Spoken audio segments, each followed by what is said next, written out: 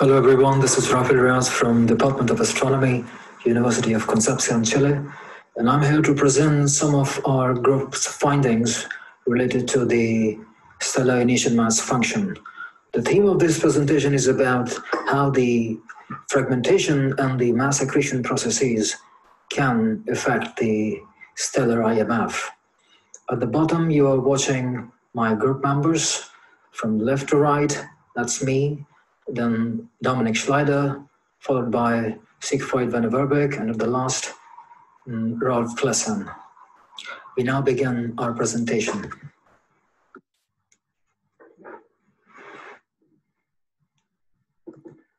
Okay, to have a quick background, let's see when and where the first star formation actually occurred in the cosmos.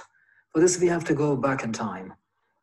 Cosmological simulations have given us the idea that just after 400 million years from the Big Bang, first generation of stars called POP3 stars came into existence.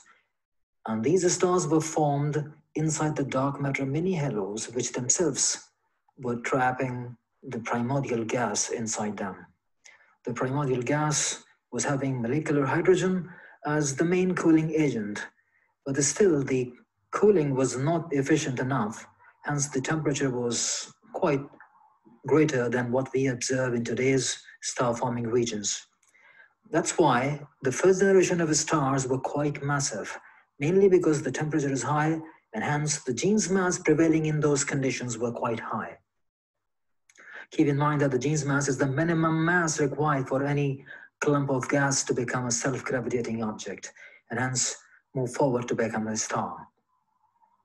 So the first generation of a star was quite massive, and since they were quite massive, they have relatively short time to live. Soon they become supernovae, and when the supernovae occurred, they give birth to new chemical species in the star-forming regions. Among these chemical species, carbon, nitrogen, and oxygen were the key players, providing the metal line cooling, hence making the temperature to drop down for the next generation of a star-forming gas.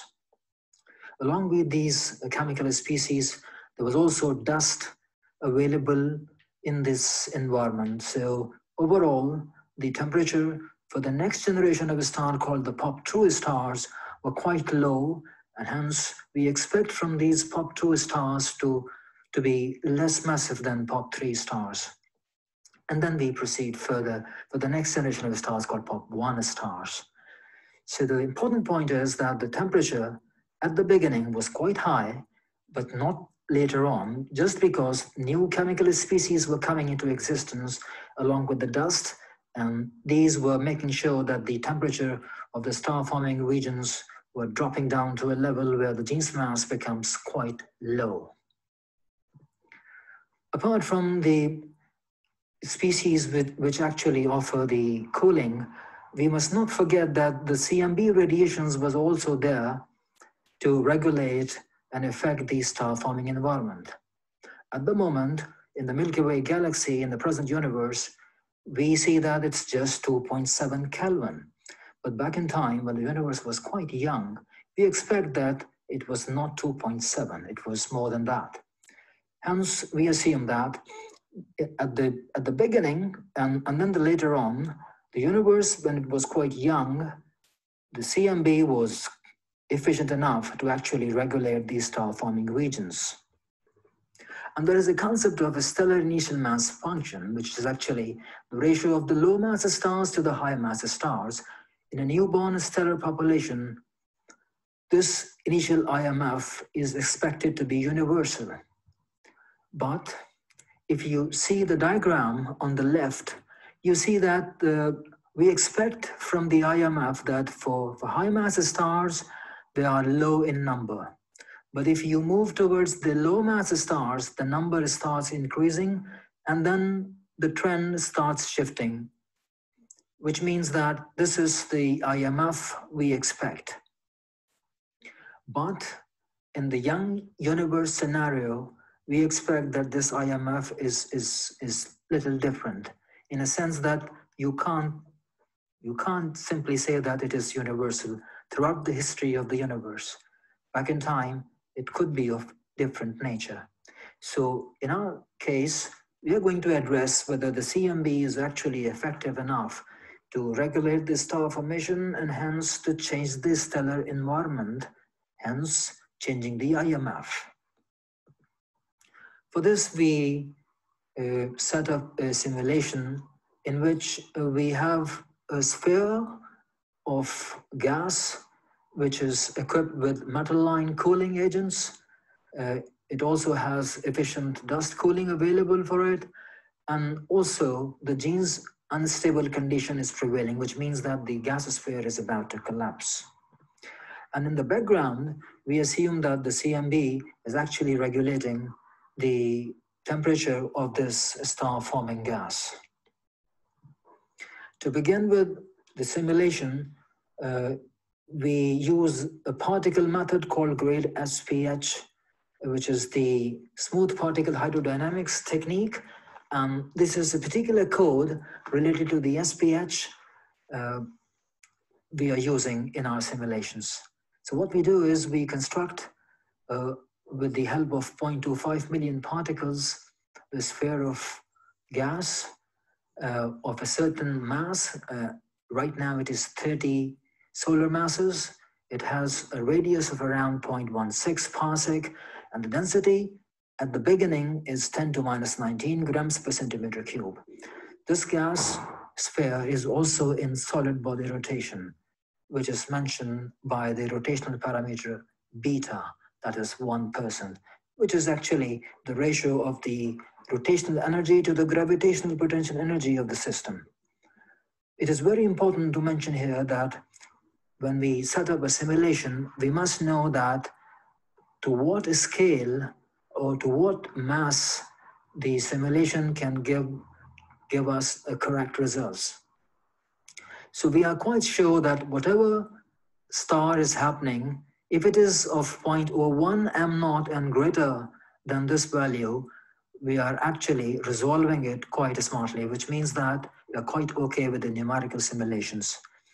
Whenever the star is formed in the gas, it has to have an accretion radius around which, within which if a material falls in, it becomes the part of the protostar. So for this, we set the accretion radius equals to 1 AU. And whenever the density reaches to 10 to minus 10 grams per centimeter cube, which is with respect to the density with which we began, is 9 orders of magnitude change. Whenever this happens, we form a star inside the collapsing sphere of gas. So these stars were formed only when the density of the gas reaches to 10 to minus 10 grams per centimeter cube. So what we do is we set up a simulation, and we have 5 models, and we run these 5 models with 2 seed values just to have good statistics. We begin with 10 Kelvin core, and then 20, 30, 40, and 50 Kelvin cores.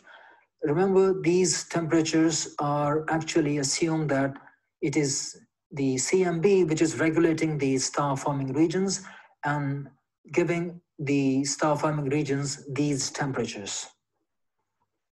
And this range of temperature is actually covering the redshift value from 2.7 to 17. Within this span, we expect that the star formation is happening under the influence of CMB, which is regulating the star-forming gas and setting up the temperature of the star-forming gas from 10 Kelvin to 50 Kelvin. It is important to notice that for a colder gas environment, we got more stars coming into existence, and it's more in a filamentary structure.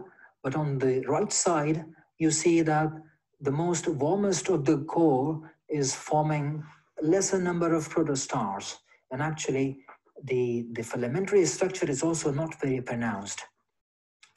However, it is also very important to notice that how we carry on with the thermodynamics of the system.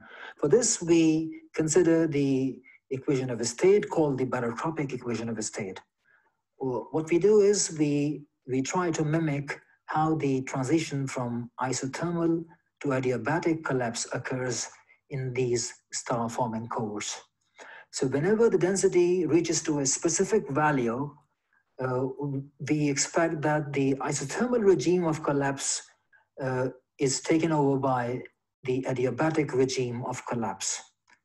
And when this happens, the gas is starting up to get more heat up, and you expect the evolution to carry on along with this temperature environment. Then we have some statistics. With all these 5 models run with 2 seeds, we got some statistics to analyze how the system is really evolving over the period of time. For instance, we try to analyze how the mean masses are evolving in the systems, and how the maximum masses are responding, the minimum masses are responding, and stuff like that. So we try to analyze all these things.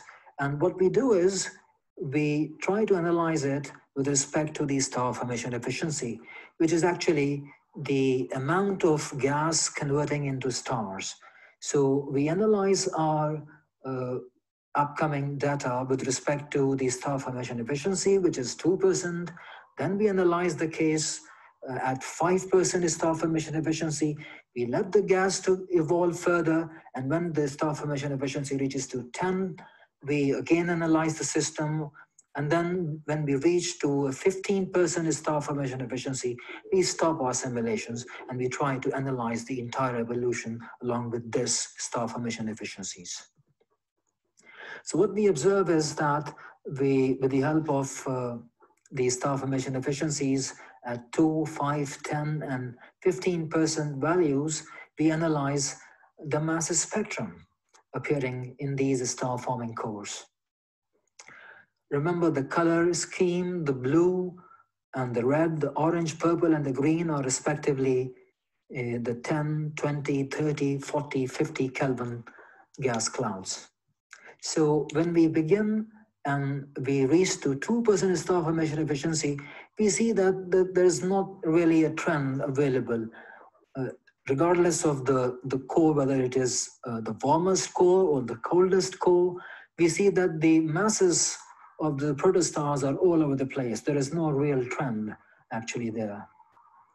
Then when we reach to the 5% star formation efficiency, we start seeing that there are some trends appearing, in a sense that more massive stars are forming only for the warmest cores, while the less massive protostars are forming more with a case in which the core temperature was relatively low.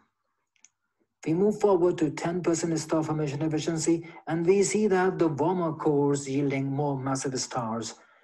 And the trend actually continues when we reach to the 15% star formation efficiency, which is the termination point for our simulations. Here we see a clear picture that all the protostars which are more massive, they belong to a more warmest cores, while the coldest cores are now yielding protostars with lesser masses. Lesser masses are not really available in the warmest of the cores.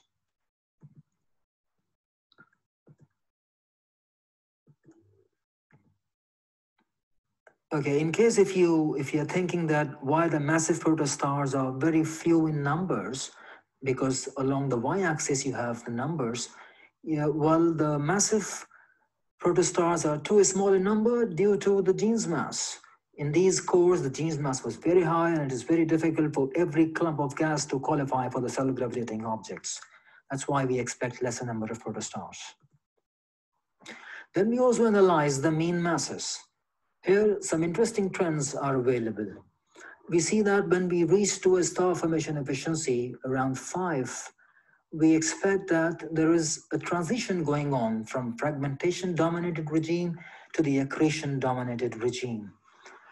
What happens is that within the fragmentation-dominated regime, which is the earliest part of the evolution, we see that there is not a real trend available for the mean masses. I mean, it's all over the place. But if you see the top panel, you will see that when you reach to a star formation efficiency around 5 and beyond this, here comes the trend. More massive stars in terms of their mean masses are forming and belonging to the warmest of the cores.